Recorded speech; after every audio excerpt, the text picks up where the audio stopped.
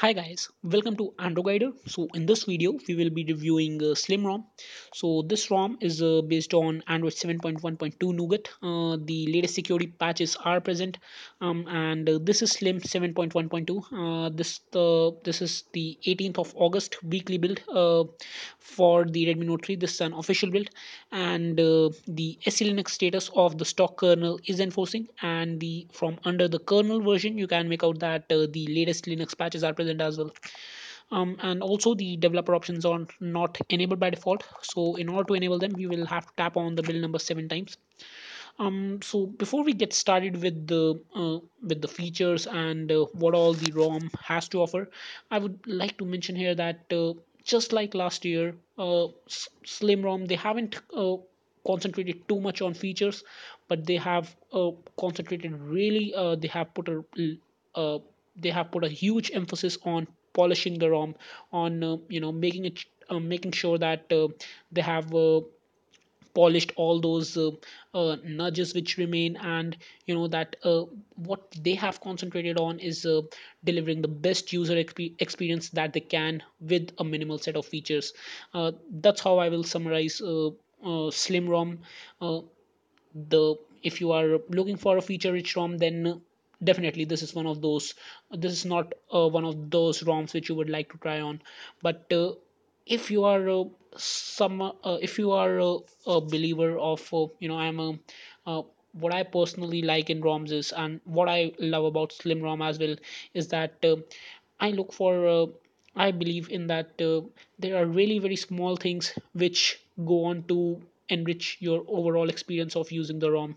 And trust me guys, Slim ROM has those really very small tweaks which I keep mentioning about. And in fact, I had also mentioned this in my Mocky ROM review, that there are really very small things which go on to enrich the overall experience of using the ROM. And and Slim ROM, it's such a polished ROM out there that you will notice all those really really small things that they have worked upon, and in the end you will praise the developers for what they have built.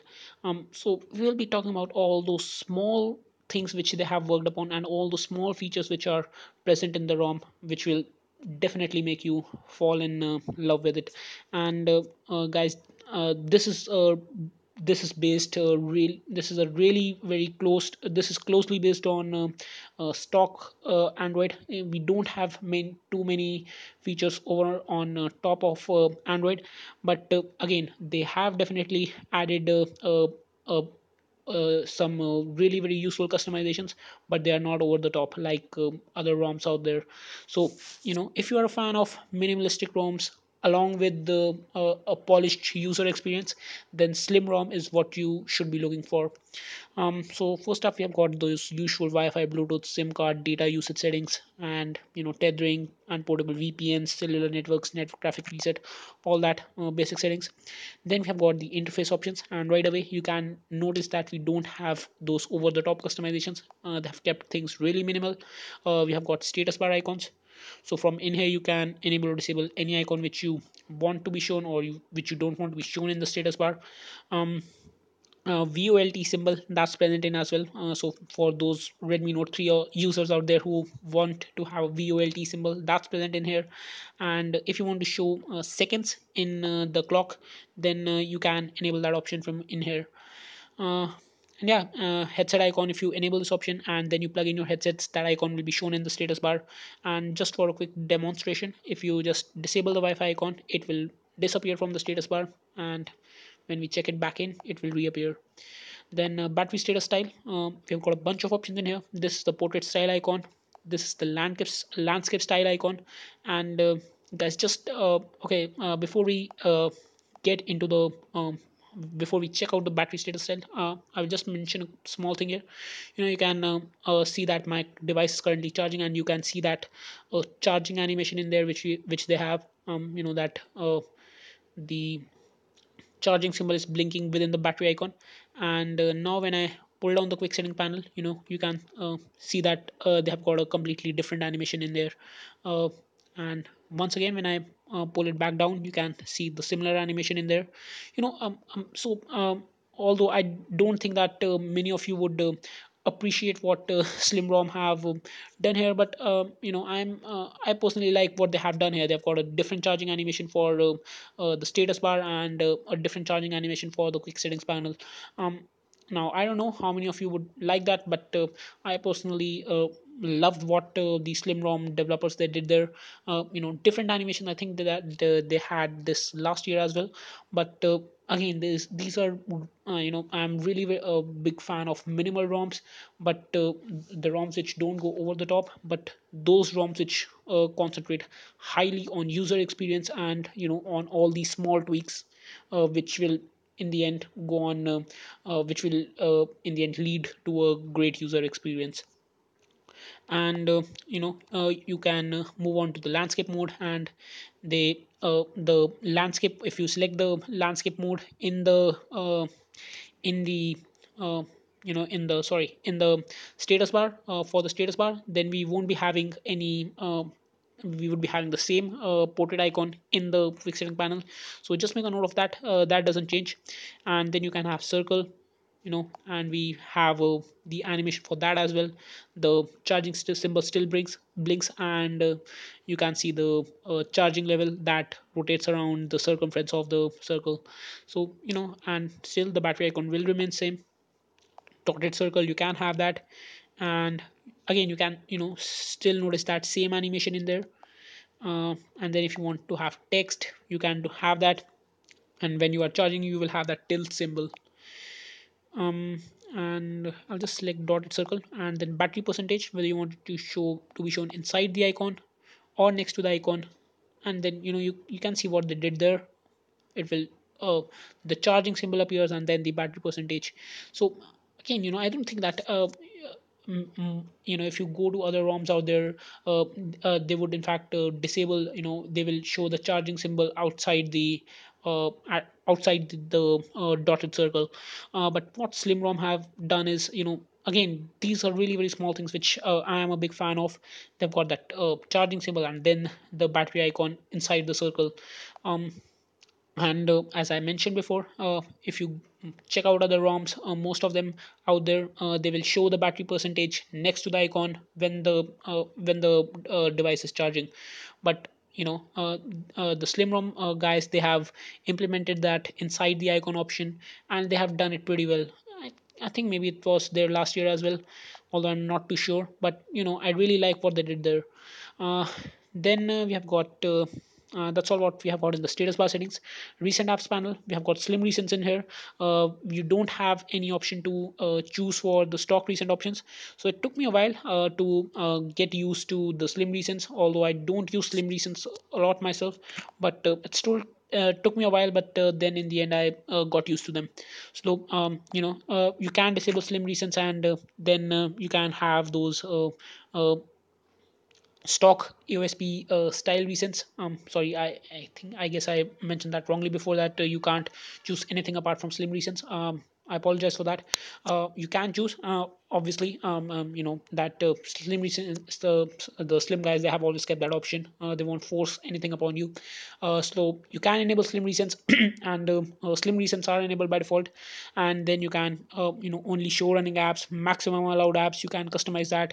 Expanded mode, auto, always, or never. Then show on the left edge by default. When you pull out slim recents, they are shown on the right edge. If you want to pull them out from the left edge, you can enable that option. Show the topmost task. Size, you can customize that. Panel background color and the card background color. So basic values in here. And again, now I'm a really very big fan of this kind of a color picker. uh, uh, you know uh, I haven't, honestly guys, I haven't seen any ROM featuring a color picker wherein you can input RGB based values. Most of them out there, they have got this color palette, from wherein you can pick different shades. Those are great as well. But in here we get that extra feature of choosing an RGB based color, of entering an RGB based value. You can also customize the slider, to go ahead, and or you can use a bunch of preset color values and choose one of them. So I'm a really very big fan of these small things which such as the color palette. And this what at least for me goes on in the definition of a great ROM. Then we have got the navigation settings, navigation bar. You can enable or disable the navigation bar. Then we have got the button settings. So this is one of the most simple and easiest to use navigation bar editors out there. So if you want to add a navigation bar button, you simply just tap on this button. You can set a custom app, back key, home key, recent key, menu, kill app, last app, screen off, power menu, notifications, quick settings panel, open IME switcher, screenshot camera, torch, Google Now on tap, and we've got a bunch of options in there. And no matter for what you choose, you will I will just add another icon as well. Maybe let's say the power menu. Okay, so they do have some icons for okay, so we have reached the maximum entries. I'll just swipe this away. And yeah, if you want to delete any navigation any if you want to delete any navigation bar button which you have added, all you have to do is just swipe it either to the left or to the right. That's completely up to you. It's as simple as dismissing a notification. That's how you can just do away with any navigation bar button which you have added. And similarly, and they have got an icon for most of the navigation bar buttons which are visible to you currently. And then you can also customize the long press and double tap actions.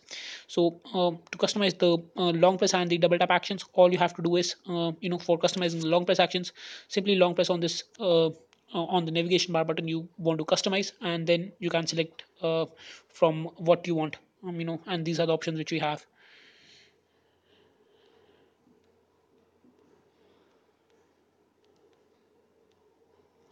Right, and then if you want to customize the double tap action, you double tap on it. Well, sorry, you double tap on it, and then you can pick any action you want. And we have got the same set of actions. And if you select a custom action, you can select an application, or if you are using Tasker, then you will be getting that task shortcuts in here as well. So you can customize anything. You can uh, configure the long press actions, double tap actions, and the single tap actions.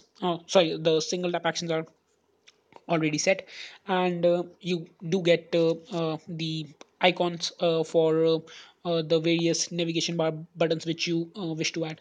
And if you wish to reorder the navigation bar buttons, then all you have to do is just tap on the slider, and then just drag it and drop. It's as simple as that. And the changes are really quick. They are visible right the moment you make them. So and then if you want to, the help menu, that states the same thing. And I will just head back to the reset, to the default layout. So a really simple and easy to use navigation bar editor. Button style, button color, you can customize that. Let's maybe pick blue, and there we go. And then you can customize the color mode, customize all the icons. So these are the three system icons which we have. I'll quickly go ahead and add a navigation bar button. Let's pick the power menu, and in fact let's add another one as well. Okay, so we go back to button style, and now when you see, you can customize either all icons or just the system icons, or the system and the custom icons, or you can just disable the coloring for all of them.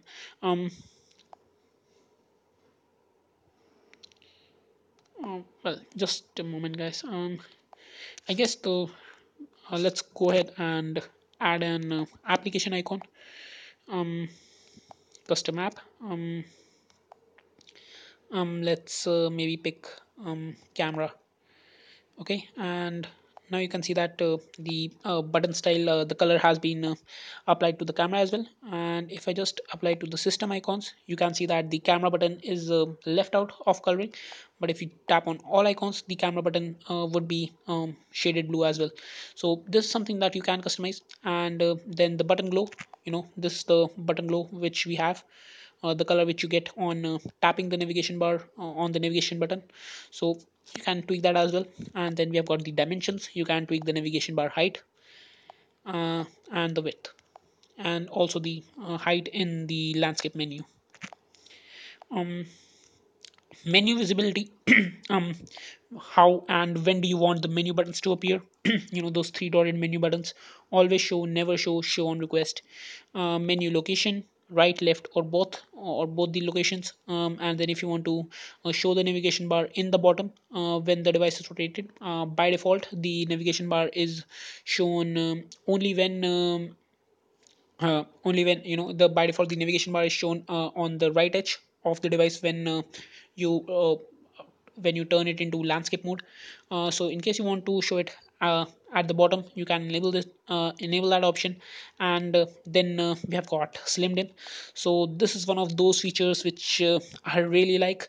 And you can see that so dim the navigation bar buttons after not interacting with the navigation bar buttons for a specified time, and then listen for touches on the entire screen. So when I just turn this on, it will recognize the navigation bar won't be dimmed unless and until I have been touching the screen for that specified time limit. And then timeout before dimming, alpha value to dim the buttons to dim animation, animate the buttons to dim. Let's, you guys can check out that animation as well. Yeah, so I hope that you were able to have a look at that. And then you can also customize the animation duration in terms of milliseconds, and there you can see that the navigation bar buttons are dimming. So you know uh, these are the settings, these are the kind of settings which I personally love. And then enable hardware key buttons. If you want to do that, you can hardware you can configure the illumination timeout. um, and then you can configure the normal press, long press, and the double tap actions. And then we have got the same set of actions uh, from what we checked out earlier.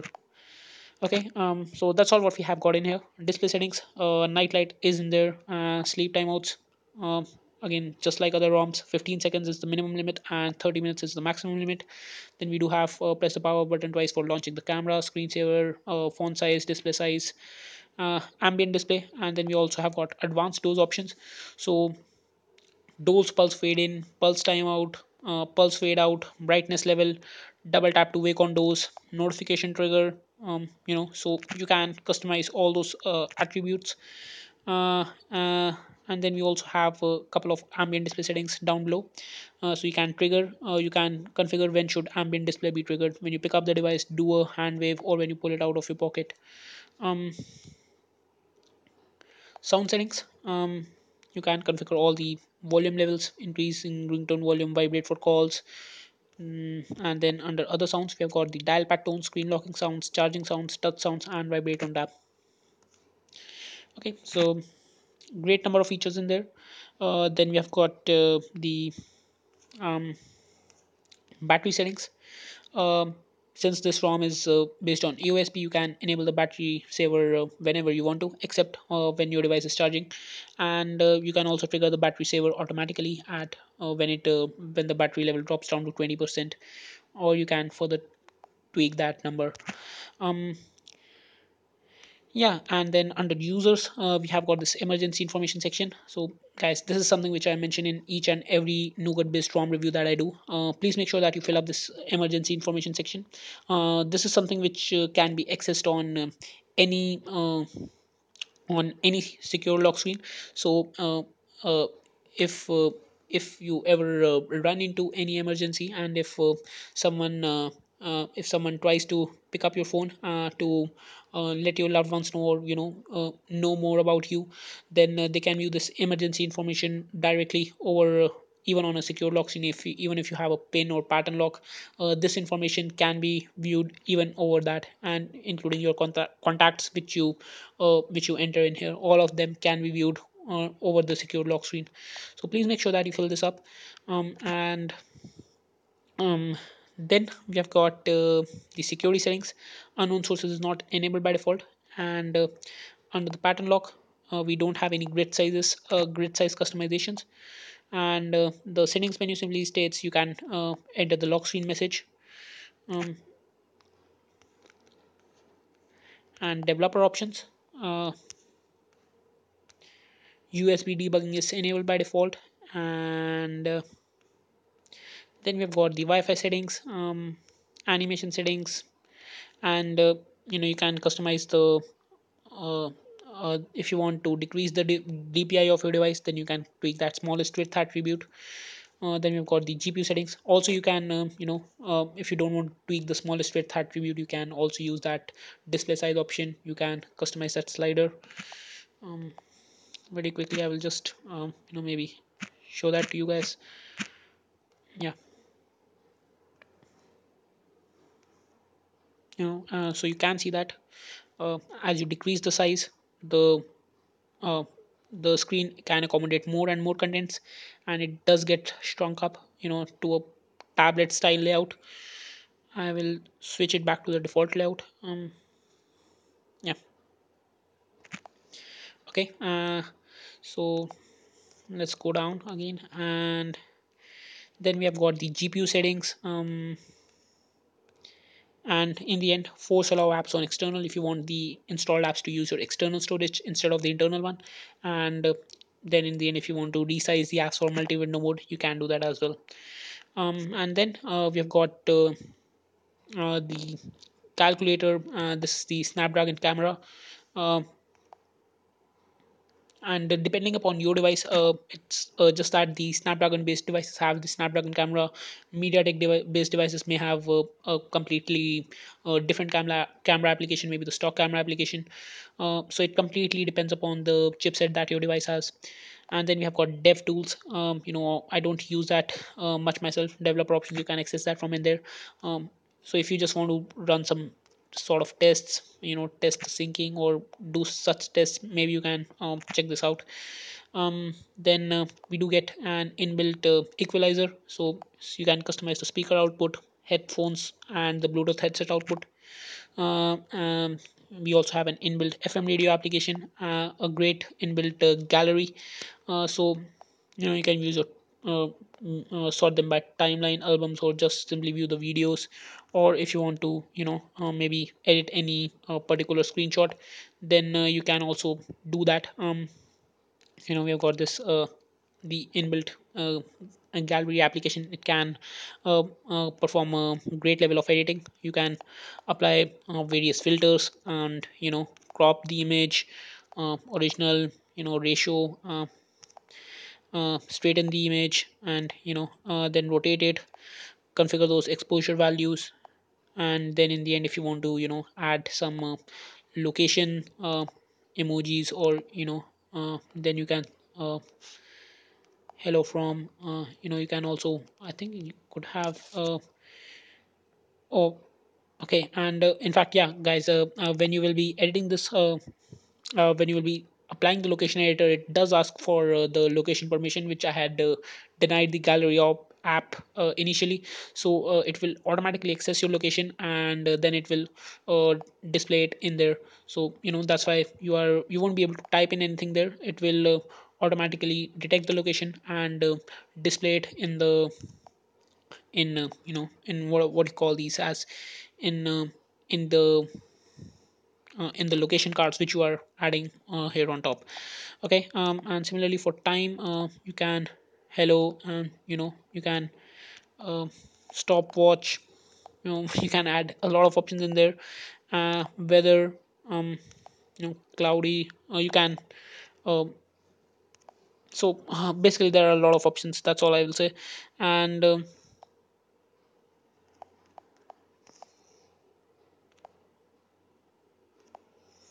think maybe, and this, oh, I think this is this button is for showing you how the original image looks like, maybe. Not too sure about it. uh Anyway, I was just wondering, there were a couple of options where you could enter the keyboard. You can use some output, maybe ABC. You can, okay, so yeah, so you can type text as well if you want to. um so in all, there are a lot of options of editing any image which you have. That's all the gallery application has. And the phone application is pretty basic as well. I just want to check whether they have got those vibration settings or not. So you do have those in call vibration settings: vibrate on answer, call waiting, hang up, and every 45 second call recording is present as well. And you can customize the audio format, um, accessibility, you know. So yeah, the call vibration settings are present in there, and we will quickly take a look at the quick settings panel. So these are the quick setting tiles which are enabled by default, and these are the ones which you can add on top of them.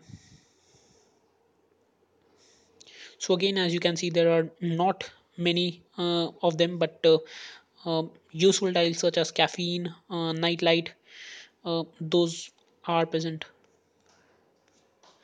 And just to conclude the video, just take a quick look at the settings which the launcher has. Wallpapers, the ROM does have its own set of wallpapers, and we have got a great bunch of them. So these are the ones which we have on offer, and it's a quite a big collection.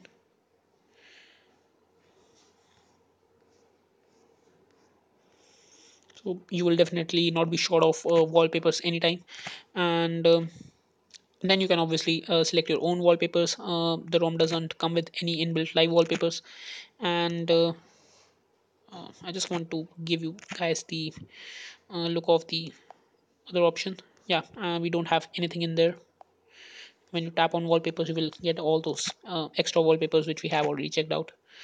Widgets, clock, contacts, gallery, and then we have got two widgets. The slim launcher, uh, all apps, overview mode, launcher settings, default home screen, and or else you can add on the slim actions. And these are already the list of actions which we did check out check out in the navigation bar editor. um, Settings, so the launcher does have its own great bunch of settings. Home screen, you can customize the number of rows and columns, that grid size on the home screen. Then you can customize the number of icons in the app dock. So there can be it can accommodate a maximum of 5 icons. You can further customize that size to maybe 6. The maximum value is 7, so you can have 7 icons in the app dock. And sorry, just go back, and under the app drawer settings, you can enable or disable that search bar.